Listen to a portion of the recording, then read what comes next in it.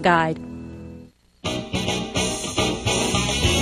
Dust off your superhero capes and get your bowling hand ready because it's time to bowl for kids' sake. Big Brothers Big Sisters is lighting up the bat signal, so it's time to get your teams together to raise some money to help kids in the lake area. Sally and Amy are here to tell us what it's all about this year. Thanks for coming in. Hi, thank you for having us. Got a special theme this year? We sure do. We do. The theme is superheroes.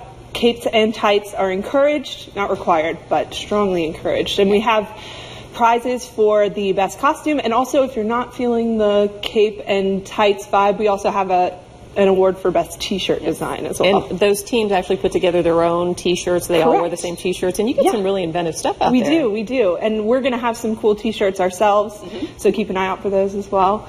It's going to be a lot of fun. We're really excited this year. We're going to have a lot of fun stuff going on, so it's going to be a really fun event. All right, well, let's get those details out of the way. This is going to be Saturday, May 7th at Petro Bowl, and you can call 478-KIDS to find out more about registering your team. Yes. How many people on a team? You can have up to 6 people on a team, but you can have less than that if you choose. That's absolutely fine. And there's a minimum fundraising goal per team of $180 per team. So if you have 6 people, it's only $30 a person. Okay. And Amy, those funds are used for some very important goals that Big Brothers Big Sisters very important. So our goal is to obviously match any child that comes into our program.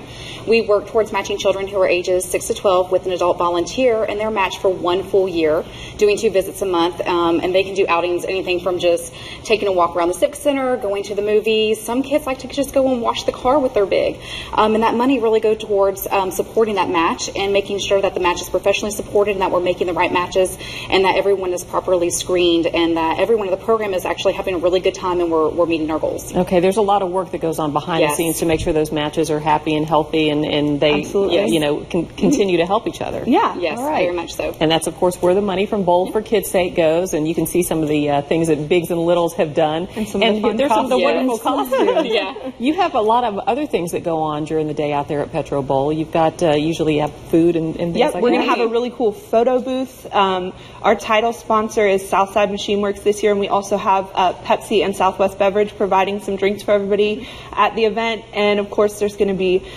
food for sale. There's going to be a split the pot raffle that we're doing, and it's going to be a lot of fun. We're really excited, especially about the photo booth, personally. Yeah, me too. I am too. And since you're a children's organization, it's okay to have younger folks on your team. Yes. Absolutely. You can bring all the kids. Bring all of them. We really encourage it because it's definitely family friendly. All right, so you can call 478-KIDS. It's a very easy number to remember to register your team. And you have another way you can do it online? Yes, you can also do it online. You can visit our site, bbbs-swla.net, and there's all the information about how to get registered online. Okay, there's only a few weeks until the event, so you need to get your team registered, get out there and do a little practicing beforehand, and you'll have a great time that day. Yes. All right, thanks for coming in today. Thank you.